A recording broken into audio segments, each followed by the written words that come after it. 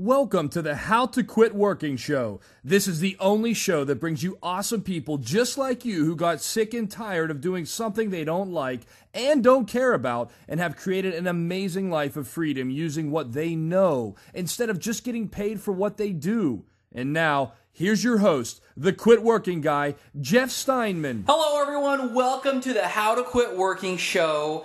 Today, my guest is Madisen Harper, and Madisen is awesome. She started off in the corporate world. She did that for 10 years, and then finally decided, guess what? She wanted more freedom in her life, wanted to be able to choose what she does every day and do something that she really cares about. So she started a fashion business where she was selling women's clothing online, and then she moved into creating a platform that helps people to live a limitless life. She's going to tell us all how she did it on today's show. Madisen, thank you for being with us and welcome to the show.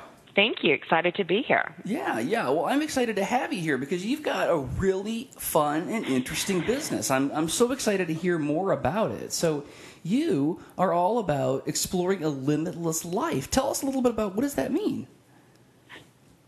Well, indeed, I am about exploring that, and it's really about looking at your full potential. So being a human potential expert, really opening that up, because a lot of people, the only reason why they're not achieving what they desire in their life is because they're often focusing on the wrong things. I don't have enough education. I don't have enough, self-worth. I don't have enough support. I don't have enough time. I don't have enough money. And then they wonder why they're stuck in that rat race position. So I'm all about just really introducing that into their lives. Well, that's awesome. So you talk about the rat race. Did you spend some time in the rat race? Oh, my gosh. When I start my major talks, I ask everybody if they want to know a secret. And, of course, everybody loves to know a secret. So they put up their hands, and I said, I have been institutionalized for 20 years. And they look at me and see if I've got any tats or if I've been in jail. And I said, no, I've got 3 university degrees, a different type of institutionalization. 3 university degrees, and I've been working in the corporate world for, over a decade, and then I started working for myself because I was never quite comfortable working for others. I always wanted to be a bit more free. So, it's definitely some great opportunities are out there for people if they choose. Yeah. Well, what did you do when you worked in the corporate world? Well, I was very fortunate because when I look back to what I'm doing right here, right now, it's almost like the universe conspired to give me the best education possible, not only from a university point of view, but every single job I did has helped me to this point. So I have a sales and marketing background, and as you well know, Jeffrey, that if you can't market your business, you can't sell a secret. So I'm so thankful for that. I worked in marketing and publishing, and now I write books. I used to work in marketing for a speakers bureau, and now I do speaking. So I did a lot of corporate consulting for the last probably 13 years before I sort of went into full-time into this sort of purposeful work that I call it. Okay, so what made you decide, okay, that's enough. I've had enough of this. I'm going to go do my own thing because this is what I've always wanted to do. Okay, I'm going to be honest. Ever since I got out of university, I was gagging to get out of the corporate world. There was something within me. I've always been very ambitious. And I thought, one day I would be the marketing director of a big company. But I can remember sitting in the hairdressers once, and I was still studying my Master's of Commerce in Marketing. And the hairdresser was telling me they had all these issues. And I'm like, oh, look, we can totally figure that out. And the next thing I was out on my cell phone talking to my university colleagues going, we've got a consulting job. Oh, wow, so that's awesome. So I think probably in response to that, my number one value is freedom and then abundance and then working from that place of love. So I think that desire for freedom has always wanted me to kind of be my own boss. Were you a little bit fearful when you made that transition? Absolutely. I think that I've really noticed that I've had probably 3 leaps of faith throughout my lifetime. And how I kind of got out of the corporate work, I remember returning to my beautiful waterfront apartment overlooking Sydney Harbor, and I dropped all these files on the ground that were from my corporate office job, and something inside me just switched and went, there's more to life than this crap. Yeah. And And I got a phone call from a girlfriend who was overseas in New York, and she's going, "Oh my gosh, we've got to start this online business, and it's going to be amazing. Let's do fashion for plus-size women because they don't have that in Australia where we're at." And, you know, that was in 2000. And, you know, naivety gets you everywhere sometimes because we just went for it. Okay. And it was a bit of baptism by fire. So I was really great at marketing. She was really great at the online stuff, but neither of us had an idea about how to design clothes. So that was quite funny. But Details. It was, you know, yeah, exactly. Details, huh, Michelle? But, you know, back in 2000 as well, people weren't that confident with buying online. So we were a little bit ahead of our time. But what I realized out of that whole situation is what I really makes my heart sing now. And I was good at communicating a certain message, and we got over $3 million worth of PR, which I'm sure you can appreciate because it's challenging to do. And so that's kind of what really started me on thinking that there's more to life than trading time for money. It was so exciting, and we had so many opportunities, and because we were getting a lot of media, there was a lot of interest. But we both realized that we were good at marketing, but not so good at selling clothes because as we spoke to locals, they were like, it's a tough trade. Like the rag trade was having a particularly challenging time. So it was interesting because it was really challenging for us to let go of that business because it was our freedom, but it wasn't our financial freedom. And I said to my business partner, who was my best friend, I said to her, look, everybody's getting paid other than us, and we've just got to let it go. So we actually found someone to buy it, and it still exists to this day. And so that was kind of our first taste of freedom. Even though it wasn't financially rewarding at the time, it actually was the first stepping stone for me being where I am here today. So it was a blessing. Okay. So what happened after that?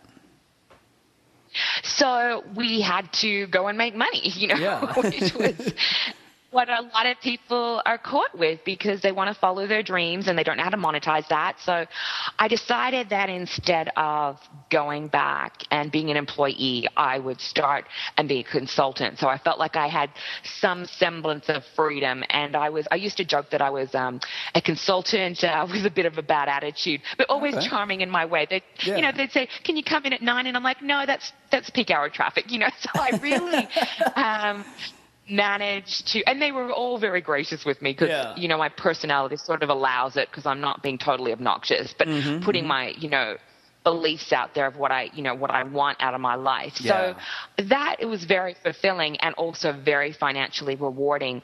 And I really enjoyed the work. And as I said, a lot of that work from website stuff to SEO to PR, I did for my many clients, which I later used for myself to this day. But it was fulfilling financially and from that point of view, but it didn't fill my heart is probably the best way of saying it. Okay. So then what happened? So basically, I've had, as you know, it's quite challenging for any small business or entrepreneur to be open for more than 5 years. I think the stats are 90% fell within the 5 years or even 2 years. So I managed to keep that business alive, and I still consult from time to time, but only through referrals just to help out. But I've had that business for 13 years. So I managed to really sustain and flourish and be well respected in that arena.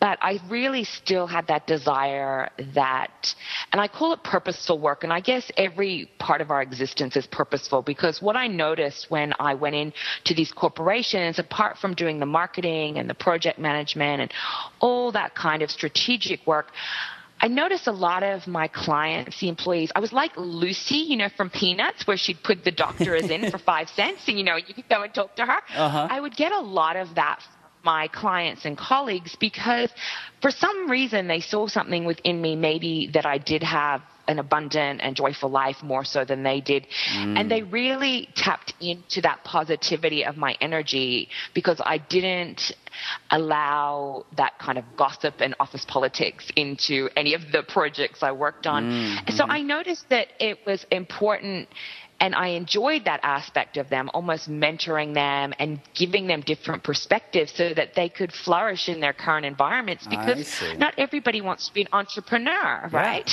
Sure. Thank goodness. Scary. What a crazy world this could be. Absolutely. Well, so that's fascinating because and this is so interesting because every time I talk to someone, we talk about how they transition from one thing to another. They always have taken something that they learned or experienced or whatever it is from what they did, and then they move that. Because in other words, I'm getting ahead of you because I think I know where this is going. Yeah. But keep going with what was next. So basically, I worked over those 13 years from 5 days a week to 4 days a week to 3 days a week to 2 days a week to 1 day a week. And because I had established my reputation, I was getting basically paid 1 day a week what I used to get paid 5 days a week a decade ago. So that was a very lovely situation. Yeah. And what I was doing on those other days was building that side of the business that really made my soul sing. Okay. So I was very brand schizophrenic for years. I felt like I had a lot to offer, but the brand schizophrenia was so confusing for me. And then about 2 years ago, I sort of got into this vision of seeing people around me thinking they had no choices. And as you said before, people often think, wow, why don't you just have the secure job? And I would look at them and I think, wow, if you got retrenched tomorrow or let go from your job, you would be devastated and be looking for another job. If I have an opportunity that tends to float away from me, I've got a million other opportunities that is overwhelming. And I realized that it was just the way people perceived their lives and their choices, which was limiting them. So that's how the whole limitLESS thing came about. And I actually did my PhD on that topic of looking at the subconscious mind and exploring how it's in people and how to overcome it. So the PhD became the book, which became the bestseller, and here we are today. That is awesome. So when you talk a little bit about, you mentioned brand schizophrenia. Can you talk a little bit about what brand schizophrenia is? Well, to me, it was not being able to pinpoint something that I could easily, effectively communicate to a market. And that means not only could I not effectively communicate it, but I also couldn't put sound benefits around it to excite them and really call them to action. I had so many things I could offer. And, that's kind of the challenge when you've done a lot of study or you've had a lot of experience. And it's really challenging, as you know, to go out to the marketplace without a strong brand. And I really suffered from that. And it was just by, I call it connecting to my inner guru, which I say tapping into that universal wisdom that's available to everybody, that it started to all of a sudden download for me. I'm like, oh my gosh, people are limited. So what's the opposite of that? Limitless. Let's teach them how, or guide them. I say I guide. You said what? I say I guide them. I don't teach anything because because everybody has their very specific recipe for life, and I can teach them my recipe, and it might be the wrong cake. You know? Well, this I'm so glad that you brought this brand schizophrenia up, because this is something that I see with clients and people I work with all the time, and what ultimately happens is that they have so much to offer. Just like you said, they have a lot to offer. They have a lot of great life experiences, and they just have a tremendous desire to use what they know and what they've experienced to help change other and improve other people's lives. But what we struggle with is figuring out what that thing is that we know and that we do, and that transformation that we can offer, and translating that into really clear, marketable benefits. Absolutely. So, and it sounds like you also struggled with that, but being a marketing expert yourself was certainly a huge advantage, because you knew you had to get there. I think a lot of folks who aren't experts on marketing, they don't know that's where they need to go. So what advice would you give to somebody who has just a ton of gifts flowing, and they probably have like a website with here's all the 95 different things that I do, right? And there's no real cohesiveness there. There's no real brand. So what kind of advice would you give to those folks? I've got to say, you did say that there is an advantage of, say, me having that marketing background. And I'm very thankful that I have it. Mm-hmm. But, sometimes when you have no clue, you just get out and do it. And I used to watch entrepreneurs just go by the seat of their pants. And I'm like, they've got no business plan, they've got no brand, they've got no idea in reality, and they were flourishing. And I think sometimes I overthink things. Yeah. So what I noticed over time was that, and you've probably experienced this as well, that in the corporate world, we have business plans, marketing plans, strategic plans, 5-year plans, 1 billion a year plans. And then every quarter, every quarter they assess these plans, and then they reel back anyway. So it's like, what's the point of the plan when you're not going to stick to them? I recommend to people to have like a 1 or 2 page plan for the year, because otherwise they get so overwhelmed. And really, what do we really need to know? Okay, I want to do 1 online product a year. Oh, I want to do 5 articles that I'm going to send out to people to get on their websites to get traffic back to mine. I want to do 5 Facebook posts a month. It's not rocket science. We just need something to keep us on track. So that's what I recommend for people. And in terms of figuring out what your offering is, it has to come back to that question. If you knew time and money were not an issue, what would you do? And it's what makes your heart sing, what you would do for free if you could do it for free. And that is usually something that you can really strongly put out into the marketplace, because it won't hopefully burn you out because you're excited by it, although some people turn their hobbies into their work and then they hate the hobby. Sure. But, hopefully it'll help them really look at things. And also the things I say to people, well, what do people ask you for advice on? Where do you go to in the bookstore is there a favorite topic that you always go to? What movies do you love and why do you love them? And you'll often see a theme that's going on. And that's a really good indicator, because people think that they've got to have this big, grand, purposeful scheme. And you know what? Their purpose is just to be happy. So whatever makes them happy is right on track. Yeah, no, that's awesome. And I love the 2-page year-long plan, because how simple is that? Simple. Right? If it doesn't fit on 2 pages, then you're probably taking on too much. That's awesome. And you're not going to implement it. I've seen it time and time again. They just don't implement it because they become so overwhelmed. And if they can just take a few little steps each week, because that's what happens to entrepreneurs. We get so excited. There's so many opportunities, but then we're like, mouse chasing around. Oh, there's another new one, and we never finished the old one. So I'm not saying not to finish things if don't finish things if they're no longer inspiring, but also don't stop because you're challenged by it either. And that's a fine line of knowing the difference. Yeah. Well, so, you mentioned something that's kind of close to my heart. You said you like the finer things in life. You mentioned you had you had a beautiful apartment with a beach view.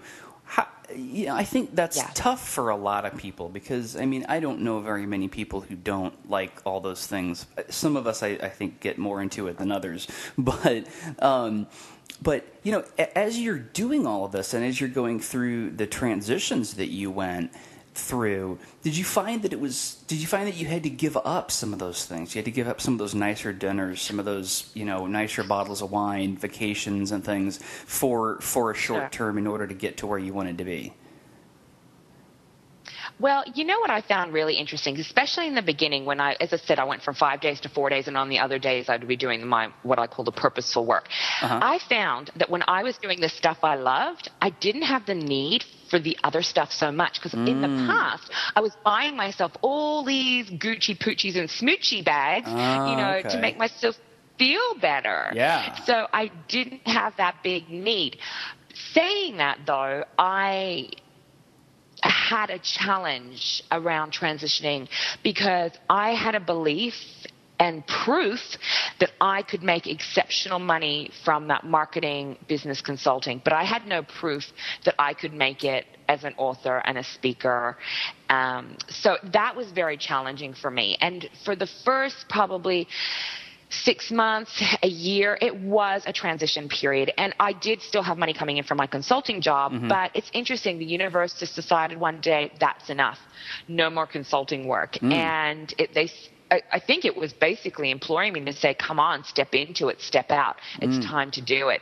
And it was a huge leap of faith and trust in the universe that everything was going to be fine, because I was coming to it from the right heart space. And it was uncomfortable. It was definitely uncomfortable. Yeah. I like to live by what I choose, not what I can afford.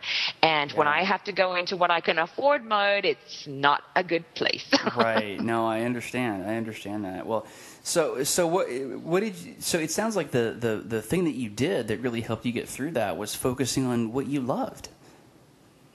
Yes. Okay. And also I had to do a lot of focus on my beliefs and work with the subconscious mind, because I had to change that within me to think that I couldn't make money in another way. And because, where's entrepreneurial school? There is no entrepreneurial school.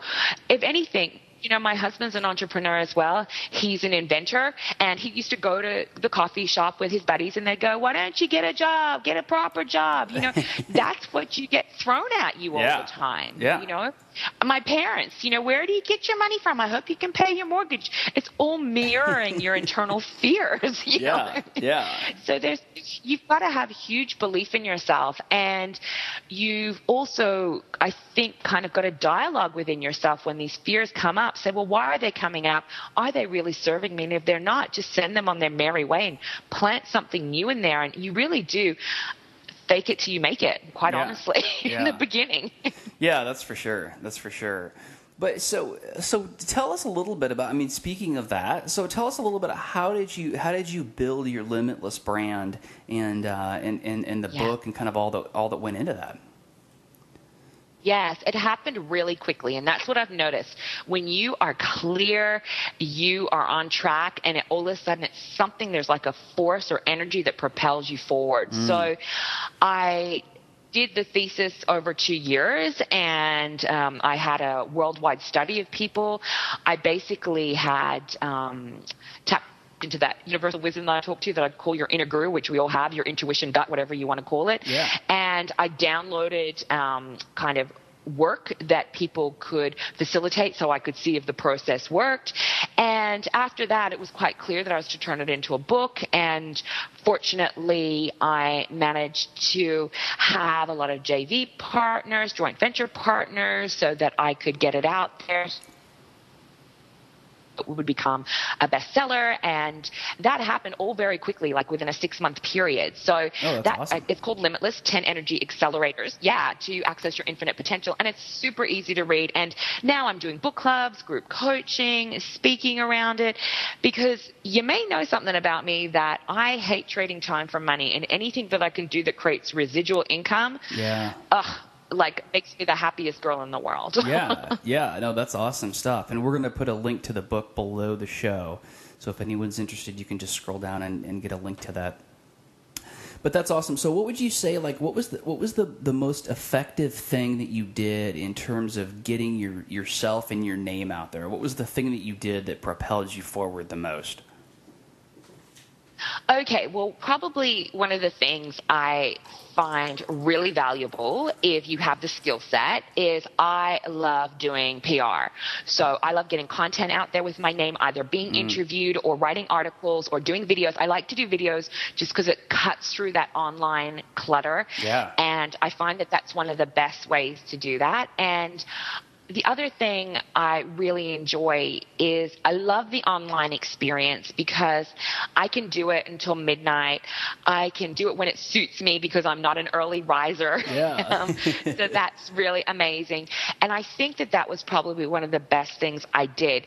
Now, saying that, you do have to have a little bit of a basic skill set, but you can always, find online how to write an article and make sure that it's full of keywords that people love, and people find you, and you have your resource box at the bottom so they go back to your website. And I just found doing simple things like that, and I am somebody who does work on my own because I prefer it, and I have people who work with me. Okay. I tend to have contractors. I don't even want a team. That's how free I want to be, because I don't want to be kindergarten cop. I was kindergarten cop for decades. Yeah, exactly. So, and just knowing what I've done, I don't know if your listeners know anything about an Alexa rank, but an Alexa rank it's actually a toolbar that you can put on your website, and you can see how a website ranks in the world. So obviously, guess who's number one? Google. Number two, I think, is YouTube. You know, and I'm a chick that like sits at home with 2 dogs and a cat and a husband, and I'm 479th in the world, 479,000 in the world right now. Wow. Like, that's pretty good. And I know what I had to do that. And it's not a lot of work. Yeah. Well, that's awesome. So you just kind of went with the grassroots internet marketing stuff, and that was really successful for you. I did. I love that because, as I said, I also love the internet and online is because it can create the biggest ripple possible. If I go and speak to an audience, and it depends what part of the world I'm in, but Australia's population is like 24 million. It's tiny. If I go to an event here, it can be anything from 25 to 300 people. If I go to the US, it's a different situation. But online, I'm hitting thousands and thousands and hundreds of thousands of people. So it creates a fantastic limitless ripple. Yeah, well, that's awesome. Well, so you've talked a lot about your lifestyle preferences. That's kind of been peppered into everything that you say. You don't do early morning meetings. No. And you don't like to trade time for dollars. But I never ask lifestyle entrepreneurs what a typical day looks like, because there is none, right? I mean, if there was, then we would get bored. We wouldn't be doing this. But tell us just a little bit about, what does your life look like? Like what is it? What are some of the typical things or some of the things that you do on a regular basis? Well, my life looks pretty awesome. So that's probably why all those coworkers are like, what are you doing? Yeah. Because they like, I want a piece of that. Yeah. So I am a late riser. So doing this interview at this time does not bother me at all. It's midnight in Australia, which is where I am right now. Okay. And, I'm often up working. I do like to get up at that 9, 10 o'clock. And I really try and balance what I call the 4 counterparts of the soul, which is the physical, the emotional, mental, and spiritual. So one of the first things I do is take my dogs for a walk, because, it's a great 5K walk. We both get a lot of exercise, and it's just really good to keep that physical going. I come home. I've got this new thing now where I time how long I respond to emails, because I was just watching my life just drain away by crazy things. And I thought, my gosh, the hour that I've just spent on this, and I heard this the other day and I thought it was just brilliant. It was by Brendan Bouchard, who I absolutely love to follow. And he said, your inbox is filled with other people's agendas. And I'm like, yes, it is. It is so true. It's so true. So I thought, this morning, for example, I'm doing half an hour, and then I basically scan the emails and I see what are the business emails, maybe some media stuff that I have to do. I do them for half an hour, and then I get on to some core things from the day. And how I decide what I do for the day is I basically just sit in meditation and say, what do I need to do today? And I get really specific answers. Like today it was redo my website banner and set up a new intro for my video and set up Madisen TV. Really specific things. And I can't tell you how quickly things have evolved since I've started doing that, despite all the strategies, despite the millions of pages of marketing plans I've written. If I just wake up and say, what do I need to do today? It's like I get this amazing universal guidance, and that's how I've been able to do everything so quickly and effortlessly for once in my life. I was always a workaholic, and now I just try and work 5 or 6 hours a day, if that, and so I work with that guidance by asking that question every morning. I'll have lunch with my husband. We might go out. I'll, see friends in the evening and things like that. So I do try and, really balance that with the spiritual. It is the meditation, and the emotional is just really, fulfilling myself with fun and enjoyment and peace, all that sort of stuff. So that's how my day is usually peppered, with really fulfilling those 4 counterparts of the soul, so that they're not equal, but at least balanced. Yeah, that's awesome. And I always say that the key to lifestyle is you've got to flip it around, and you've got to get out of that. Yeah. I have to do all of this stuff first, and then I get to have fun. And you have completely flipped that around. And, you can say that. You can say that to somebody as much as you want, but I don't think you really understand what that means until you've done it, until you've made that flip when you say, no. What I want comes first, and then what everybody else wants. Yeah, Absolutely. it's very challenging. It's a big challenge. Yeah. And not only that, like putting my priorities right, because let me tell you, I did a book club and group coaching the other day, and I was working with the team on how to get over what they believe. Like, because every week for the first 4 weeks they'd come and they'd be given, like, I call it play work that they had to do, and, it's based on the book's chapters. And I'm like, how did you go? And they'd be like, oh, yeah, I did half of it. And, being a little bit of an achiever, I kind of got a little bit annoyed. So I was thinking, I said to them, look, it's book club and group coaching, not book club and go home and do nothing. Yeah. So I thought, okay, this week I'm going to get to the root of why they're not doing it. Because, when I said to them, why do you think you can't do it? And they said, life gets in the way. And I said, okay, let me explain something. Life gets in the way of my happiness. Life gets in the way of my peace. Life gets in the way of my abundance. That's what you're really saying to me. Yeah. So this week we actually just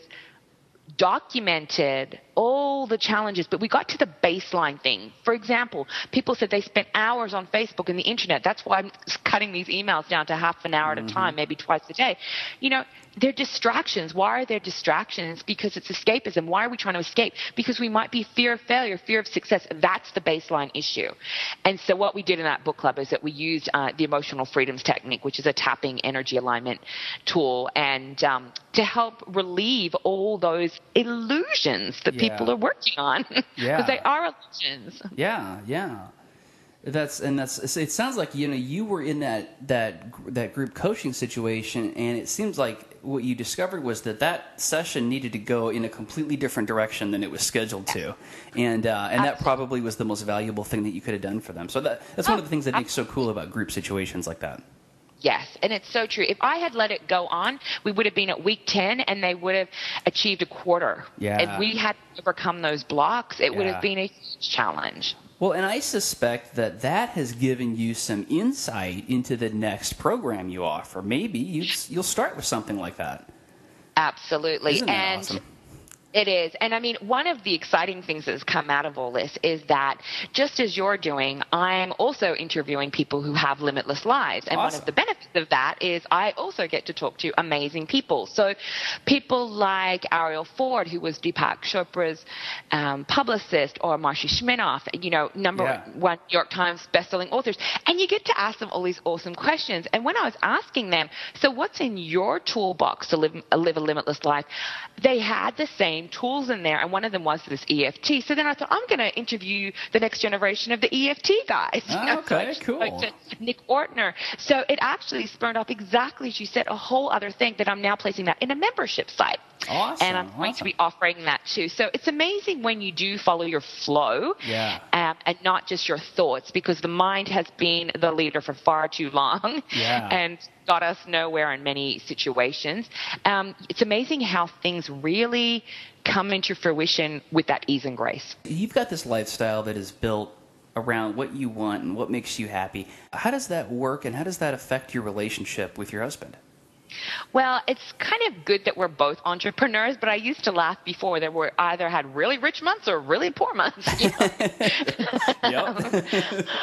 But and he's an inventor, which means that in order to put patents and intellectual property around things costs tens of thousands of dollars.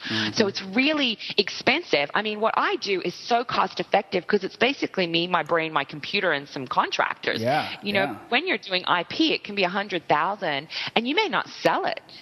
So you've really got to have the guts. And thankfully, his background is in sales, because a lot of people invent things and then don't know how to sell it, and it's dead in the drawer. So we do both work in the same environment. I've refused to get an office just because of that whole freedom thing. So we do both work from home and do our own things, but it also gives us a lot of time. Like, we took one of our dogs to the beach today and just kind of had a walk around, and they're shooting a TV program there, had a watch of that. It was 3 o'clock. It was great. I love that. I love that flexibility, and the fact that because we do work for ourselves, we travel on average 3 months a year. That's awesome. That's awesome. Do you work when you travel? Look, I try not to, but sometimes I might be doing speaking, so it's a little bit of working. But you know what it's like when you tend to work for yourself. You have I don't know, you might not have this, but I definitely do, this inability to turn off. And if I get inspiration while I'm away, I'll tend to write it down in my iPad, but then I'll leave it. Because I really do think, from that 4 counterparts of the soul, our bodies need rest. Our minds mentally need rest. Because I think if you're too full in the mind, there is no space, there's no blank page for inspiration to come through. And I am sick of working from perspiration. Yeah, so there you go. it's important. Absolutely. And I think that there's a clear difference between something that you let flow out because you're inspired, and just that whole kind of being obsessed kind of a thing. I had, in fact, on Sunday, I don't normally work on Sundays, but on Sunday I was just actually sitting out in the backyard, and I got this really kind of cool inspiration for a blog post, which I just went ahead and wrote.